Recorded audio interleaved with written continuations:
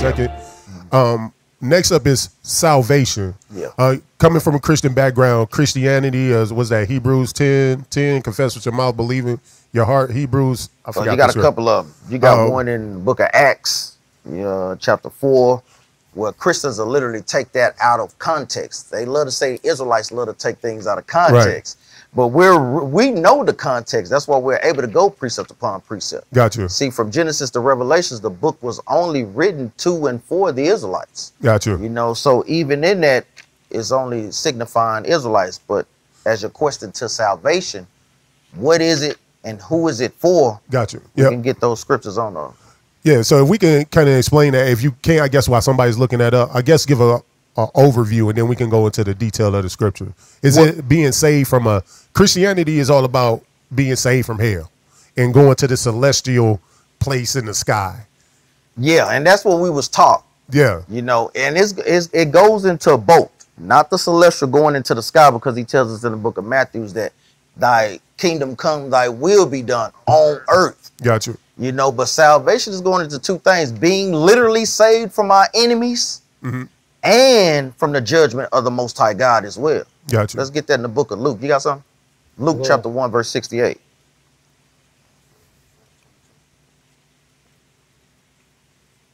So we're going to read actually what salvation is. This is the book of Luke chapter 1, verse 68. And it reads, "Blessed be the Lord God of Israel, for he had visited and redeemed his people." So we see who the context and who the audience it is that they're speaking to. It says, "And had raised up an horn of salvation for us." The us is a possessive pronoun, talking about the Israelites. "In the house of his servant David, as he spake by the mouth of his holy prophets, which have been since the world began, that we should be saved from our enemies and from the hand of all that hate us." So that's what true salvation is, being saved from our enemies, meaning all other nations outside of the so-called blacks, Hispanics, and Native Americans, which are the Israelites today. That's right. And from the hand of all that hate us. Okay. And so when you say like the judgment of God, again, Christianity, I'm just trying to paint this contrast of the difference. Christianity, we believe, Christians believe Jesus came, died for the sins, rose again, so they don't go to hell. That this gives them a place, again, in heaven. So I guess whether that's on earth or in the sky, however this is the whole premise for Christians of Jesus, to save them from a hell. Is in Hebrew, in the Israelite camps, do y'all believe in the actual place of torment or hell? We believe in a place of torment, but hell, they have the wrong understanding of. That's right. Okay. They're thinking it's like where you go, that hell is basically how the Bible defines it, a place in the grave or death. Gotcha. But we do believe in some form of torment, because we read about the scriptures all the time. Like, you have to pay for your sins. Gotcha. You have to pay for those things. Go ahead, Ak. And just like Ak was saying, yeah, we do. I mean, not all camps believe it's a place of torment, but us at Battle Axe, we do believe it's a place of torment, because we read in Isaiah chapter 66 and verse 23. I'm going to read it for you. I got you. All right. Get there, I'll read it. This is the book of Isaiah chapter 66 and verse 23. "And it shall come to pass that from one new moon to another." So a new moon is our high holy days, or this is how we count our months in being the Hebrew Israelites, right? Read. "And from one Sabbath to another." And from one Sabbath to another, right? Read. "Shall all flesh come to worship before me, saith the Lord." So this is going into a future prophecy, because it is on the Sabbath, all flesh ain't coming to worship before him. But in the future, all flesh gonna come to worship him on the Sabbath day and on the new moons, right? But read on. Verse 24, "And they shall go forth and look upon the carcasses of the men that have transgressed against me. Read on. For their worm shall not die. Read. Neither shall their fire be quenched, and they shall be an abhorring to all flesh." So during this time, like you say, from one new moon and even going on to the Sabbath, we're going to be going to see all the people that have transgressed the laws against the Most High God. So that means they're going to be going in, they're going to be in a place where it's going to be burning. They're going to be burning, and the worm, like you said, the worms are not going to die, and it's going to be a burning that cannot be quenched. So it's going to be a place of torment that all flesh is going to have to be. So by transgressing God's law. So will this be something that you feel like lasts eternal, or is this a physical body that just go and burn up and then disappear? Like, how does that work? Because I mean, any concept on Earth right now, we know we set something on fire, it burns up and it consumes. right. So in this scripture, is it saying that these people are just going to be pretty much set on fire and die, or they set on fire and can stay on fire forever? And that's a good question, because it's two debts. You got the physical debt, what we teach here, and then we teach that you have a spiritual death as well. Okay. Going into the second death. Now we know that the first death is going into the thermonuclear fire. Okay. Where the Most High God is going to cause the nations to turn one against another in World War III and shoot nuclear weapons over here in America. Then spirits will be brought back to get the official spiritual judgment of the Most High God. And we can prove that by Revelation chapter 20. Verse 4. Which one you start? I want 20 and verse. Give me Revelation chapter 20 and verse 12. 10. Yeah. Thanks, Doc. The book of Revelation chapter 20 and verse 10.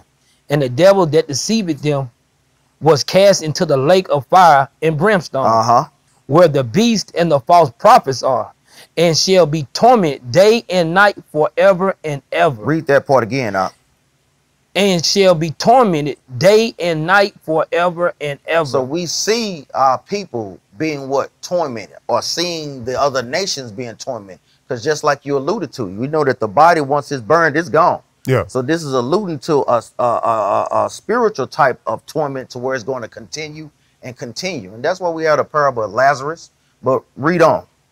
Verse 11. And I saw a great white throne, and him that sat on it, and whose face of the earth and heaven fled away. And there was found no place for them. Going into the Most High. Read on. And I saw the dead, small and great, stand before God, and the books were open. And the books were open, meaning your book of life and the Bible. And he's going to compare the two. Read on. And another book was open, which is the book of life. Read on. And the dead were judged out of those things which were written in the books, according to their works. So we literally see where it's going to be judgment placed upon individuals for the work that they did, whether it be evil work or whether it be Israelites keeping the commandments and receiving salvation.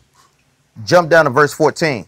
Verse 14. And the dead and hell. I'll read that again. And death. And death and hell were cast into the lake of fire. Read on. This is the second death. This is the second death, because we know this is on the spiritual side, because how can death be physical? We know that it is, but in a spiritual sense, meaning we're going to be immortals for the Israelites that keep the commandments. So we see a physical torment with actual literal thermonuclear fire, but then we also see the spiritual side, even referencing in the book of Matthew where it says, fear him that has the power to kill both body and soul in hell. That's right. So if I'm hearing this correctly, I just want to make sure I'm hearing this correctly. So technically everybody is immortal. It's just that some people will be immortal in torment and some people will be immortal in the kingdom. Well, no, only the Israelites was made to be immortal. So the ones who to burn forever, I guess my whole thing is, if you burn it forever, are these people conscious of their burning forever? That means they're immortal. They're just stuck here. Or are they getting thrown into the second pit and they just burn up, and then that's the second death? You burn up and you just disappear forever. Well, no, because that would negate the torment. No, the Most High God is going to make you feel that thing. Forever. You know, forever. So that means they're immortal in this place then. They can't die. They just forever burn up there. That's what I'm saying. Immortal means that you alive forever. No matter where you located at, somebody is alive in hell forever. Some people going to be alive in the kingdom and forever. now you can use that sense, you know, but I understand how you use it, but I wouldn't attribute it to that, because like we said, it's going to be like a place of torment in the spiritual realm, basically. You understand what I'm saying? I get what you're saying. I guess I'm using immortal in the sense that you can't die. So you're a person here burning up. You wish you can die, but you can't. You're going to feel this forever. And those who followed the commandments and honored God, they'll be immortal in a place again, in the sense of living. Living, okay. And a lot of times we bag these things up, like going to the book of 2nd Ezra, chapter 9, and start up at verse 11. The book of 2nd Ezra, chapter 9 and verse 11. And they that have loathed my law, meaning people that have hated God's laws, read on. while they had yet liberty, Because our people have liberty to keep God's laws, statutes, commandments. That's why he has Israelite camps out there trying to teach our people to keep the commandments. Right. That's the liberty that they have. Read on. when as yet place of repentance was open unto them, And place of repentance is open unto them. Read on. understood not. They understand it not, meaning they hate when we out there teaching our people who they are according to the Bible, teaching them that they must repent and keep God's laws. Read on. But despised it. But did what? But despised But it. hated it. And all we trying to do is use God's laws to get our nation back in order. Read on. The same must know it after death by pain. Read that again, up. The same must know it after death by pain. So this is where you have to ask yourself, how can you have pain after death? Mm. Also alluding to what? That second death, or that spiritual death, to where you'll be in torment and literally feeling that torment and that pain for knowing that you didn't keep God's laws, statutes, and commandments. Got you.